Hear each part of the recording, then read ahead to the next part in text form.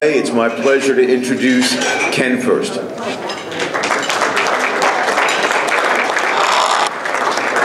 Thank you, Jeff. So I'm Ken Fuirst. My lovely assistant and business partner, Jason Schiciano, will be manning the Vanna White role of clicking on my slides. Yes, he's been practicing all week for this. So. As much as Jeff has said, all of you know who we are. There are a lot of new faces here tonight. So just for a quick minute, I just want to explain. Levitt-Fuirst is one of the largest independent insurance brokers in Westchester, and our niche is the real estate and construction industries. And the reason why our 50-person office is the advisors to the Builders Institute, the Condo and Co-op Council, and all the associations here tonight is because we've created programs unique to these industries where we group you together and get you group discounts on insurance. So those of you that don't know about our services, feel free to call. Plus we offer some unique value-added services that no other insurance broker can provide to help people that manage properties, that own buildings, that run construction companies, and so forth. Because we're a niche player, we're able to create and develop unique products and services for these two industries. So feel free to talk to Jason or myself after tonight's presentation. I also want to take a minute to introduce two other people in the audience. One from our office is Pat Clare, who's the director of our real estate division. Pat, can you raise your arm? And also, I'd like to take a minute, I'm going to build up to a new insurance certificate that's out there called the Accord 855. And we're lucky enough tonight to have with us Anthony Carlucci from Greenblatt, Welby, Greenblatt, and Brady. What is it? Yeah, Welby, Brady, Greenblatt. I've known them for 20 years, but I get it all mixed up. Where are you, Anthony? Right here. So Anthony was one of the creators of this certificate. I'm part of a committee that's worked for multiple years on this. The end product, there are those jokes when you get too many people in the room and what the end product looks like. It's not a perfect end result, but we're going to talk about it towards the end of the presentation and talk about how you might or might not want to be using this. Insurance certificate. Jason and I have been in front of you many, many times, and we've told you what the value of this insurance certificate is. You do not have a sample in front of you. We're not going to talk about the handouts that are in front of you until the end, so you don't have to look at them. This is just a regular certificate. We've told you over and over again, it means nothing. You can't rely on this piece of paper. All this piece of paper tells you is that the contractor that you hired has an insurance policy with certain limits that supposedly end on a certain date. That's it. We've been in front of you multiple times explaining this. And we've told you that the second part of the equation is that you need to have a contract to go with the certificate, and once those two pieces come together, then you are protected. One without the other serves you no good. So I'm going to review that again today and get you to that point of why you need those parts to come together to fit the puzzle. But then we're going to take it to the next stage, which has evolved over the last couple of years, which is what has created the invention of this new certificate, which you might have a contract, you might have the insurance certificate, but you don't know what type of insurance that contractor is telling you he has. You have no idea whether or not that policy is a real policy, a fake policy, a policy that excludes him going on the roof, that excludes him working on your house, excludes working on your building, excludes you because you're in the Bronx. You have no idea. It just shows that they have insurance. So now a new certificate has been created called the 855 that is supplemental. It's an additional form that you might or might want your contractors to start to fill out. Truthfully, I don't think anyone here in this room will end up using that certificate. But we're going to, towards the end of this, I am going to show you a spectrum of ways from doing almost nothing to having this certificate. And then there are ways that you can ratchet it back and try to figure out what's useful for your operation. If you're a general contractor, you're going to want to be pretty close to this because you're hiring contractors day in and day out, and this is going to dramatically impact your insurance rates for the long term. If you're a property manager, you might just want to pull out a couple factors from this and just be focused on checking on your roofers or your painters or the guys on the exterior of the building, and you might adapt some iteration of this to what you feel you need to protect. At the end of the day, your insurance, if you're dealing with a professional insurance broker and has gotten you insurance policy, your policies are going to protect you. What you're not protected from is that if a claim hits and you've hired a sub or a contractor with bad insurance, it's going to drive up your insurance rates, because the insurance, this claim that your painter that fell off the scaffold or the ladder is now going to impact you for 5 years. So you, at the end of this presentation, will have to determine how important that is to you, how important it is to control your rates. Can you control your board? You might not be able to control the board of your building, and they just want to hire the cheapest contractor each time. So be it. But at least by the end of tonight, you'll know what's at risk. Jason. So we start at the beginning. I'm going to go backwards just to remind you of how we got here. And it all starts with workers' compensation. The whole concept behind workers' comp is that if a guy gets injured, he gets paid. His medical bills get paid. Most of his lost compensation gets paid. End of story. But 100 years ago, before workers' comp, what would happen is a guy would fall in a factory and he would have to sue the owner of the factory to collect because he broke his leg. And then the mean owner of the factory would sue him and say, no, you were negligent, you shouldn't have been on that wet floor or something. And so you'd have them suing each other, lawyers would be involved, it would turn into a big, expensive ordeal that would drag out for a long time. So 100 years ago, they created workers' compensation. They said, no lawyers. No attorneys, no lawsuits.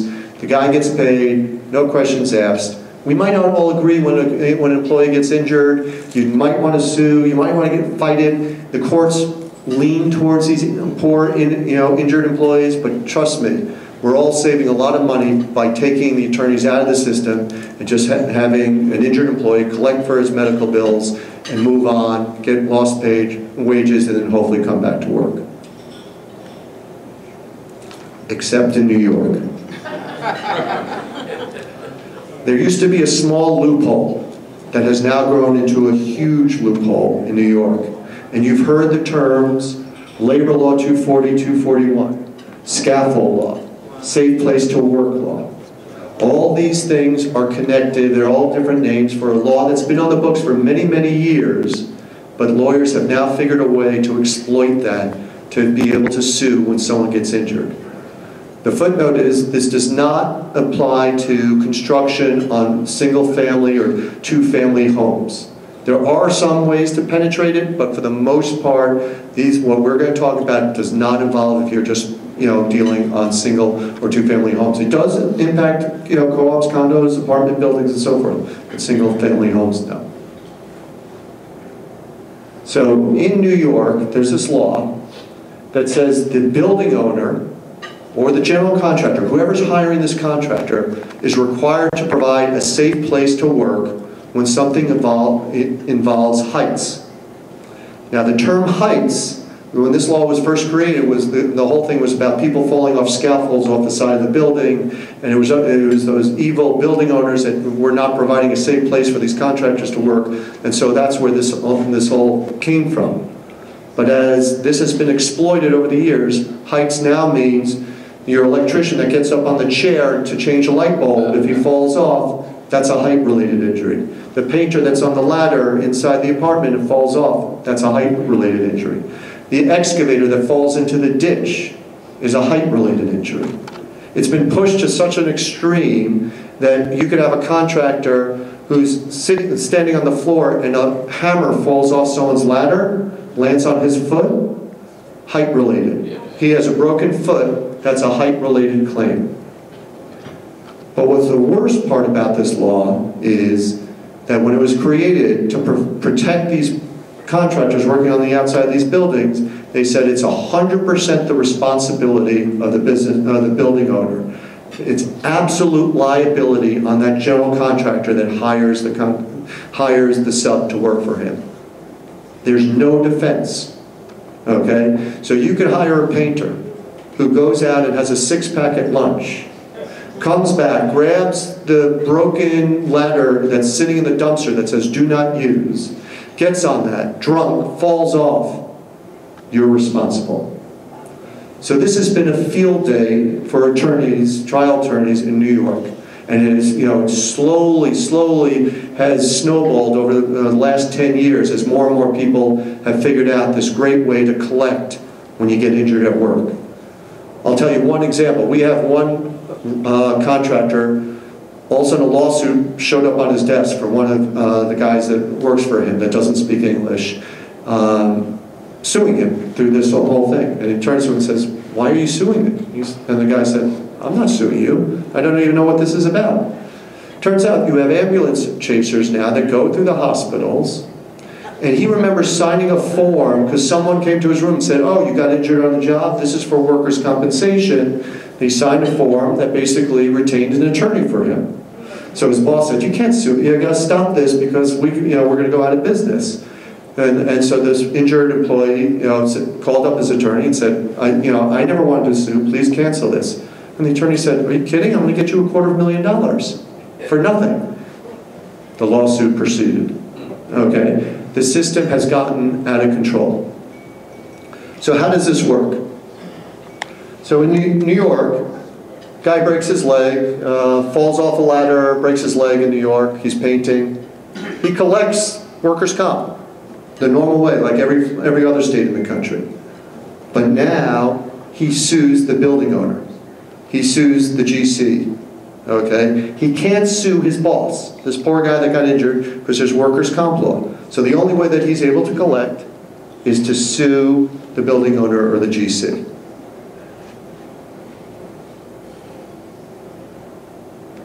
So we've been telling you for the last 5 years that the way to protect yourself is to push this risk back down to the employer. You control the subs. You control the contractors that come onto your property. So it's your job to demand that this contractor that comes on your property is going to take responsibility for this injury, and you're not going to get hit with the claim. So we've been teaching you for years how to transfer this risk. We've told you, as I said before, you get a certificate, and then you have a contract. Contract could be 1 paragraph long, or it could be 5 pages long, but it has to contain 2 key ingredients. One, that you require this contractor that you hire to list you as additionally insured on his policy. And 2, that he's going to hold you harmless. He's going to indemnify you. So if he screws up, if his guy gets injured, if he causes a problem on the job, he's saying his insurance is going to take care of this. And you need both these things in a contract that he signs before he starts working, not after the accident, before he goes on the job site. And again, one more time, having a certificate that shows that you're additionally insured means nothing if you don't have this other part. You need both parts of the puzzle to protect yourself. One without the other, you got nothing. So, what has happened? The lawsuits, as I said, in New York are now in the 6- and 7-figure level. Okay, you don't have to be a paraplegic. You just, you break your arm, you fall off, soft tissue injury. It's in the hundreds and hundreds of thousands of dollars. So this has led that all the contractors' insurance rates have now skyrocketed. Guys that are working out on roofs, on the exteriors of buildings, rates have gone up 4, 5, 6 times. And anyone that's hired them, you've heard this story over the last couple of years. Guys that aren't on heights have also seen their rates go up 2 to 3 times, all a result of this. So then what happens? There's always a game. And the smaller contractors have figured out a way to get around this, and they buy cheap insurance. They've figured out they can't afford all these rate increases because the GC say, "Oh, I'm not going to pay for this," and the property managers are saying, "I'm not going to pay for this." And so you got the smaller guys out there that are getting what's called cheap insurance. So what does that mean? Here you are, you get sued, you try to transfer the risk down, and then you're blocked. Okay? You can't push the insurance and the fault and this claim down onto the sub any longer because he bought cheap insurance. What do I mean by that? They buy policies that exclude claims. It says, we'll cover certain things, but we're not going to cover you if one of your guys gets injured on the job. Meaning, they don't want to be brought into a labor law claim. It could exclude if your sub hires a sub, and that sub gets injured. There could be an exclusion on the policy for that. There could be exclusions on policies now that say, we're going to cover you except if you go up on heights, except if you go over 2 stories, except if you go on the exterior of a building. They don't want to cover you for that. And that's how they get cheap insurance. There's policies out there that are excluding any claims that involve working on a new building, working in the 5 boroughs, working on a residential building. Contractors are finding whatever way there is to save money on insurance, and they're getting policy that have these exclusions. Or, as blatantly as it says, we're not going to cover any contracts you sign. So if you signed a hold harmless to the GC, if you've signed a hold harmless to the property manager, we're not covering you. Again, all of you that have good insurance, you're protected. Okay? You're just going to be unsuccessful in pushing the claim down. You might get hit. Some policies for general contractors might say, hey, listen, if you hire a contractor with cheap insurance, you're going to have to pick up the first $25,000 or $50,000 of the claim, but you're still going to be protected. But it will impact you in the long run. Here's a partial list of cheap insurance companies. We give this to all our contractors when they're looking to hire subs, and anyone that needs a copy of it, feel free to email Jason or I, and we can get you with it. I did not hand this out today. But this is a partial list of bad insurance companies, and some of them you'll recognize. Utica First, you'll see a lot of carpenters with. You'll see Essex, you'll see Century Surety, you'll see Atlantic Casualty. Those are common cheap insurance companies in this area. And you're going to have to start deciding whether or not, when you're looking at 2 bids, whether or not they have the right type of insurance.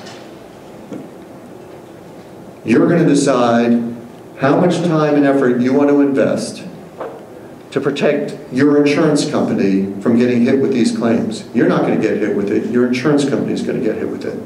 And when your insurance company gets hit with it, it shows up on your claims history. And you know, when we shop around your insurance, we have to show 5 years of history. And that claim will show up for 5 years. And if you're a general contractor and you have one of these claims that shows that you hired a cheap sub, I'll tell you what the insurance companies think. They think this guy runs a shoddy job. They think this guy is just hiring the cheapest subs. They're not looking at the paperwork. And we can't, as much as Jason and I want to shake it and say, no, it's just a random thing. Look, here are all the great certificates that he gets and all the contracts, and he reviews this. We have no credibility because now the insurance companies had to pay out a $500,000 claim, and your insurance rates will have gone up for many years to come. So what I'm going to do now is talk to you about the spectrum of protection that you could do. And you're going to, at the end of tonight, you're going to have to decide what's good, what's reasonable for your operation. So at the lowest level is what people used to do. You just collected a certificate of insurance, a workers' comp and a liability certificate. Boom, end of day. Obviously, hopefully no one in this room is doing that. Many of you now have ratcheted up and you're getting a subcontractor agreement from every contractor before they start work. And that's terrific. But you can ratchet it up one more level.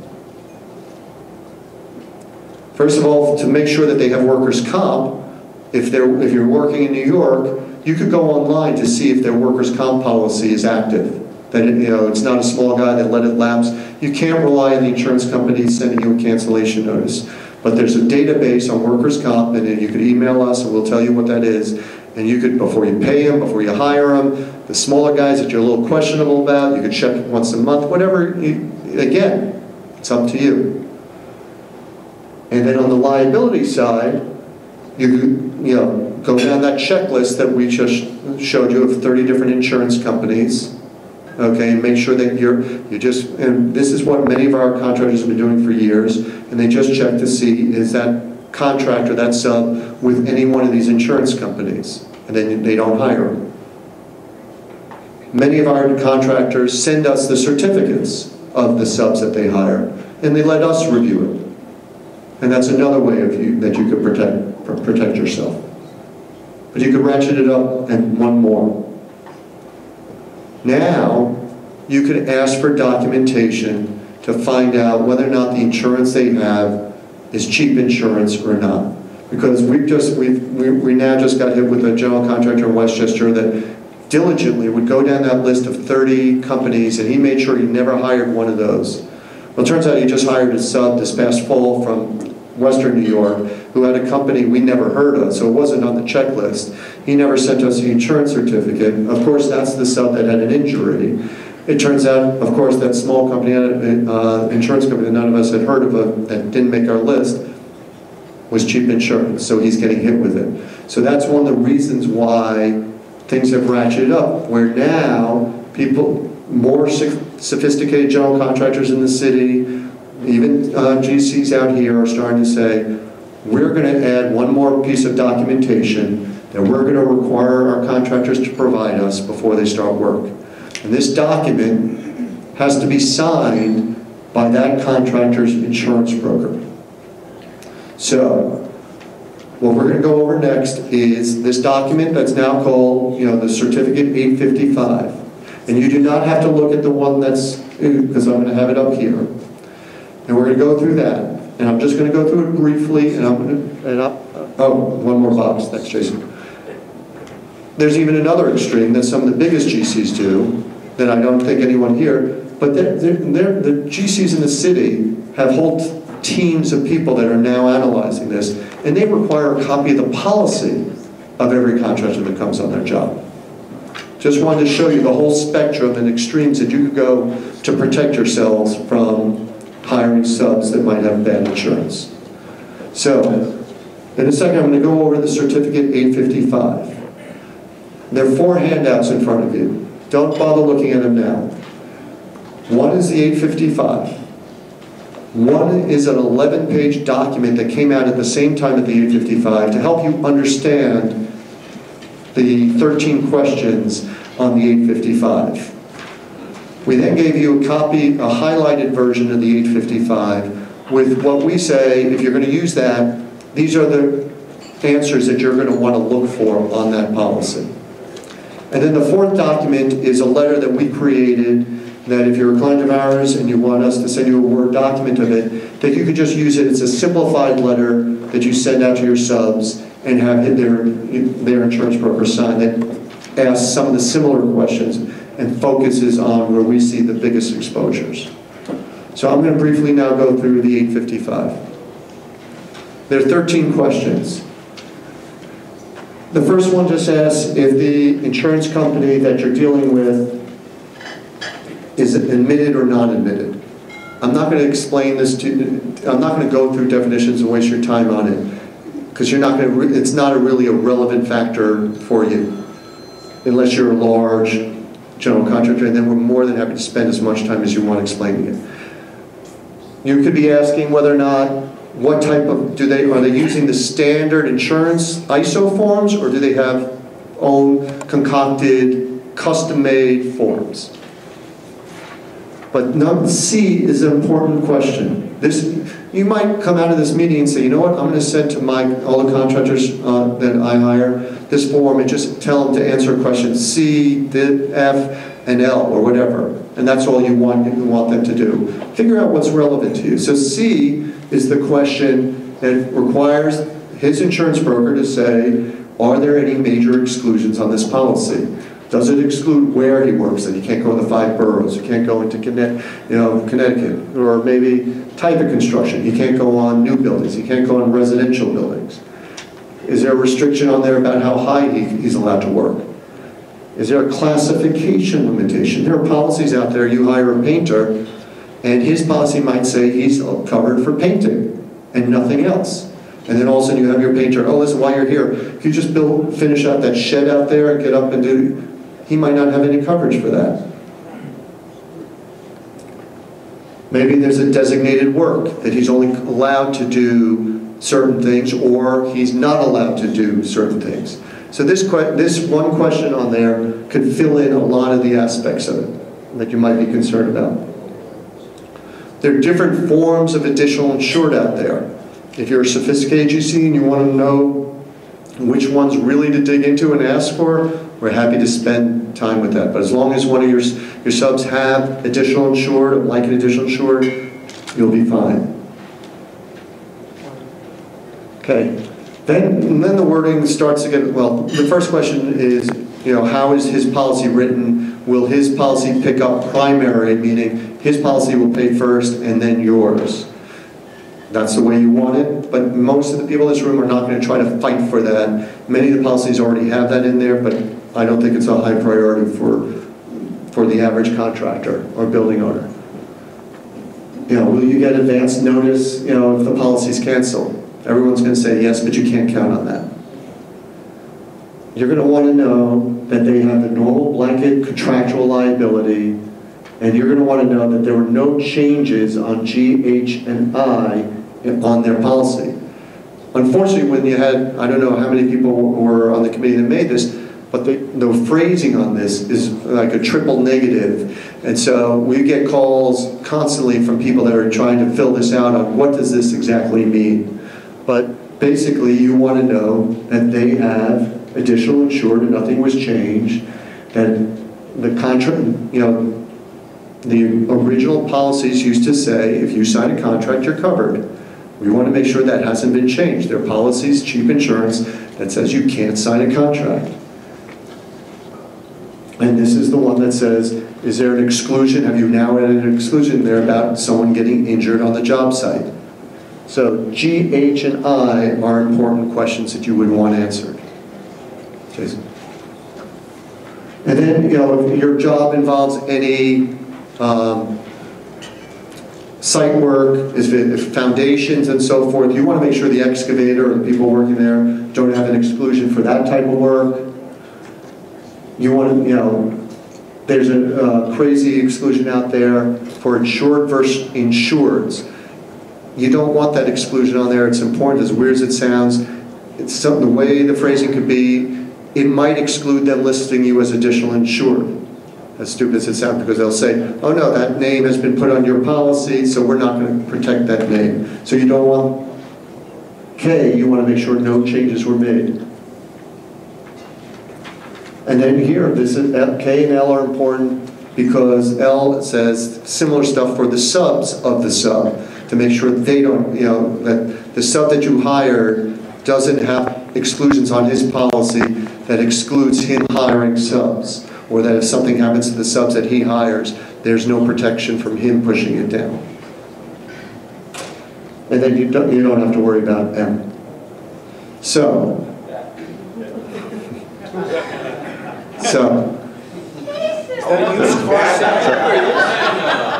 this is Jason on Tuesday, let's say Thursday, Tuesday, up in Albany, fighting this law. Hundreds and hundreds of people in the insurance field, in the construction field, every association was represented there. We've been fighting for years to try to fight the scaffold law. What Jason's holding in his hands is a diagram, because Illinois used to have a similar law. When they got rid of the law, allowing, the law that said it's absolute liability, and it's the fault of the GC and the property owner. And then Illinois said, no, you know what, okay, it should be fair. We'll figure out a proportional amount of risk. Look what happened to the insurance rates. Anyone that's in the construction industry knows how much their insurance rates have gone up in the last couple of years. Oh, yeah. This is the impact that if we could get something changed in Albany, this would happen. And Jason has another picture. I have to change this one? Yep. We got your, oh, you're not in the smile here. This was a study done with the Tappan Zee Bridge of how much more it's costing on the New York side versus the New Jersey side, all because of labor law.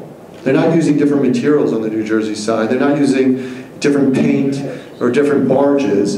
But if you get injured on the New York side, you have labor law on your to help you.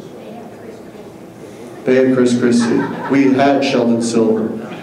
So we had hoped once Sheldon Silver, he had been known, the big thing that has come out about him is that he was being paid millions and millions of dollars by trial lawyers, partnerships in the city. All the ones you see advertised in the TV were funding him to be his advocate to keep this law in effect.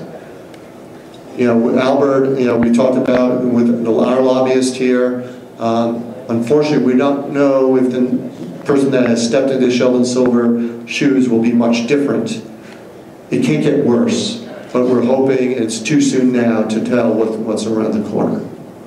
So, Jason, are there any things that you want to add to what I said, or should we open up for questions first? Then. No, I think that just Ken's comments. There's a lot of property managers in here. There's a lot of board members in here. There's a lot of smaller general contractors in here, and it's very much a decision that needs to be considered carefully. This is a lot of paperwork, a lot of analysis that needs to be gone through if you're going to request the 855 and consider every single question that's been responded to. So, you need to make a business decision as to whether or not it's the right thing for your business to collect this certificate or related document and analyze everything that it says, or if you want to take the risk and rely on your own insurance. This is Ken said, it's important for everybody to understand here. If you're a building owner or you're a contractor, you have insurance, and your insurance is going to respond. The ideal situation is to push that risk off to somebody else's insurance, i.e. the contractor or the subcontractor. And that's what this is all about. Anthony, anything you want to add about this processing? No, I think you touched on a lot of good points, Ken. I mean, I think one other thing to consider, again, is yes, you will have that primary coverage through your carriers. You just want to make sure that your own carriers don't have requirements in your policies for what you need to get from your subcontractors or contractors downstream in order for them to be able to afford your coverage. You pointed out sometimes there's a trade-off with deductibles and SIRs and things like that they may require of you if you don't have good insurance from your subs, but it's something to pay attention to also. From a subcontractor's employee, you only have coverage on your policy if your subcontractor has proper coverage.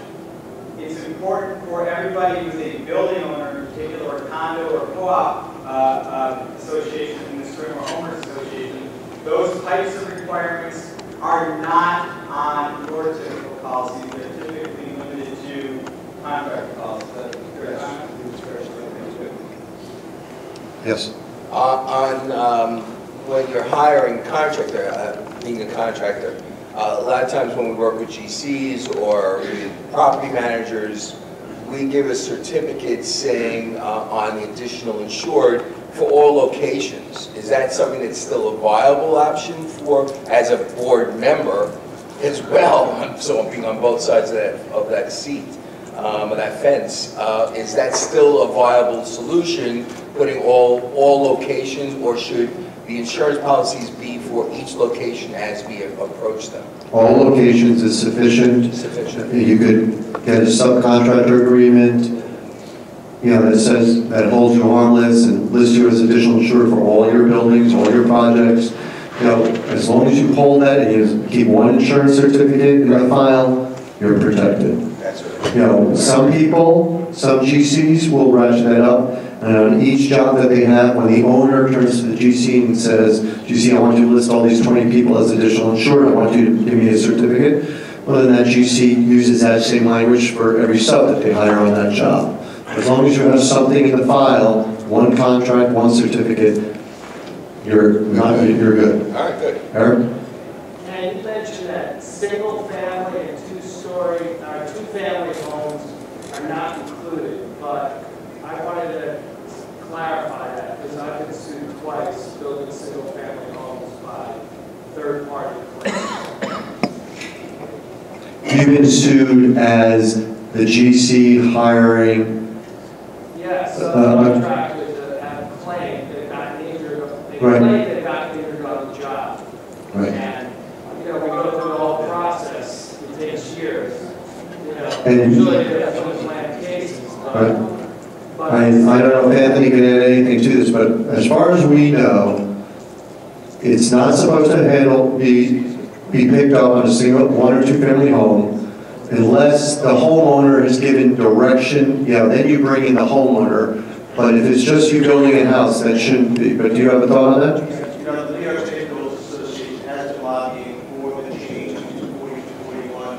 Predominantly, that association is 1 and 2 family home builders, and we are liable under the 240 to 241. So I think it's the homeowner that owns the property. That contract, subcontract, that's the exclusion.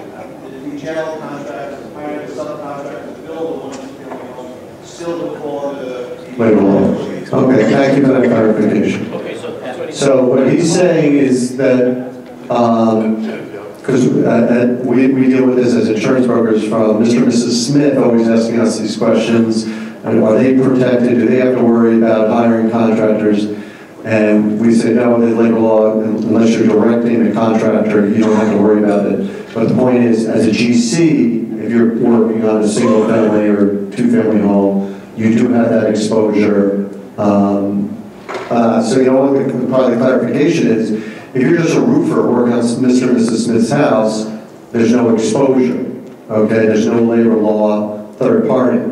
If you're a GC working on a single family or a 2 family home and you hire a sub, now you've given that diagram the opportunity to kick in. That's because you now have another layer. And one more question. Obviously, all the due diligence you're doing here is great to protect the general contractor.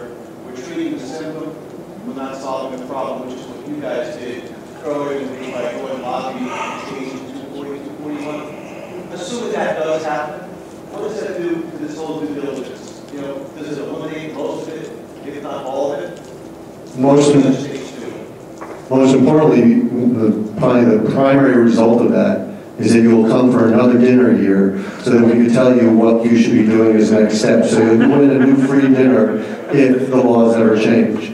Who knows what's going to happen? I mean, do we think that they're going to just get rid of this law and say there's no answer? No. We think they'll come with some compromise, that there's, there could be shared responsibility. Well, if there's shared responsibility, you want to be able to push it down still. So, the more you can demand of your contractors, the more you can protect yourselves. It takes years, but what has happened is, as much as there's been cheap insurance out there, there's also much more sophistication by GCs and property owners there that are now starting to screen out more and more, and they won't let, on the bigger buildings, let a guy on the roof that doesn't have the right type of roofing coverage. And so it's right, we insure many, many roofers. And 5 years ago, they would be saying, oh, John down the street was able to get on and he has cheap insurance. Well, now the roofers in the 5 boroughs, they can't get on any of those roofs. The building owners in the city won't let anyone there without, good quality insurance. So it's getting out there more and more. It's just the reality, as you get smaller and smaller. If you own one little building and you have a board and you're looking at two roofers and one has a $50,000 difference in their price, it's hard to explain that to a bunch of board members. So, but if you own the building, you're looking at your own pocketbook, and we strongly recommend that this becomes part of your bid process. Don't wait for the day that you get you're in front of the board and you're presenting different numbers. This should be part of your specs when you're sending out something out to bid, and you say, submit with us this form or whatever form you create with a sample certificate, so that you're screening out things before you even get to that model. Alan? Yeah, on the 240, 241, even if the legislature does away with it, it doesn't absolve you from other types of liability. It just says you don't have strict liability, you can still have negligence liability if as a GC or as a contractor you did or failed to supervise in such a fashion that led to the guy's injury. All you're doing away with is strict liability in situations where you had nothing to do with the accident but are still held under the 240. Alan also used the word negligence. Some of your smaller subs get scared signing these documents, so hold on, and you have to explain to them, This only is if you're negligent. If you're having the plumber sign this document, he's not taking on the responsibility of the electrician and the roofer and everything else. You have to tell him, listen, if you want to go on this job, you have to sign this, but it's just due to your negligence that you're taking responsibility for it. Sir? Robert Steiner. With the 855, if I were to write an RFP for doing road work, doing a painting job, something like that, would I put into the RFP requirement that the insurance certificates they provide to us are the 855? And also, two more. Who signs them, and if they're inaccurate, who bears responsibility? Okay, so this is supplemental to the normal certificate that you want. So this will be an additional certificate that you will require. And it requires that contractor's insurance broker to sign on it. Has gone through the courts of whether or not the insurance broker was, made a mistake on it, and then all of a sudden, or lied on it. Yeah, I was going to the mistake because of being polite. Right, but it's so new, it hasn't gone, but it's fraud. So then you have to go through every insurance broker has errors in admission. But the truth is, you get to it's mostly the smaller insurance brokers that are giving these crappy insurance policies. They're all based in Brooklyn, and it's true. We see all the certificates, and it's these guys in Brooklyn that people get the certificate, and they'll go out of business by the time you sue them. So it's just one more step, but it's not. Are they widely available? No. Are you guys looking at this stuff in the RSS or RRS? No, we are not looking at this in the RS. This is not even being used by most general contractors at this point. This is months. I mean, Anthony, when was this approved? Yeah, just in the last few months. And most insurance brokers don't even know how to fill it out. So that's why we're here to educate you just about the issue. You could determine how to implement it. If you're dealing with buildings here in Westchester, most of the smaller contractors won't know how to fill it out. But you might take 6 questions out of it, create your own document, and say, we need this notarized by your insurance broker if you want to bid on it, and focus on the things that are concerning to you. Good question. Related to your presentation, do you have this presentation somewhere that can be accessed? At $100 a piece, sure. Of course, we can email you this presentation. I'm only interested primarily in the initial couple of slides. Not the pictures of Jason.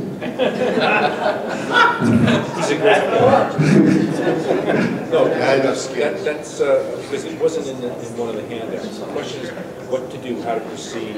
So your early slides basically explain that. Most people need to know where we live. Just contact us if you want the whole presentation, if you just want a page of it, if you want us to come meet with you, just let us know what you need. We're happy to give it to you. Jason. I think to summarize, I sense that most of the people sitting in this room are wondering, where do I stand on the spectrum? Do I have to get this all the time? Am I never going to use it, or should I use it some of the time?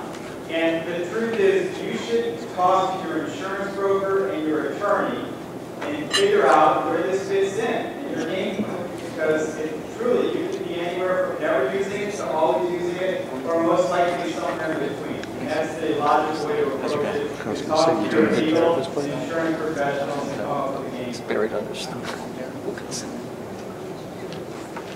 Any other questions? Good luck sleeping tight tonight.